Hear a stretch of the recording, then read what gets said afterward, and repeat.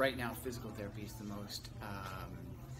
the fastest growing part of healthcare. And the New York Times did an article about 2 years ago and said physical therapy was the most cost-effective and efficient form of healthcare. And what I call it's the perfect storm. You have an aging population that are living longer.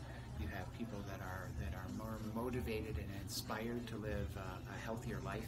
And people have become very skeptical of the pharmaceutical industry, of surgery. And really, with the rising cost of healthcare and people's deductibles, physical therapy is the most affordable aspect of healthcare right now.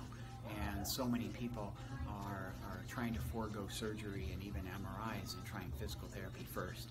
And so the numbers of people attending physical therapy and having success with physical therapy is skyrocketing. So the future of physical therapy continues to be bright. And as long as we can educate the public about the benefits of physical therapy and the importance of being an active participant in their healthcare, that's the other aspect. With physical therapy, they have to be an active participant in the healthcare. It's not a passive entity of healthcare like the pharmaceutical industry. And people are really willing to work and do what they need to do to keep themselves healthy.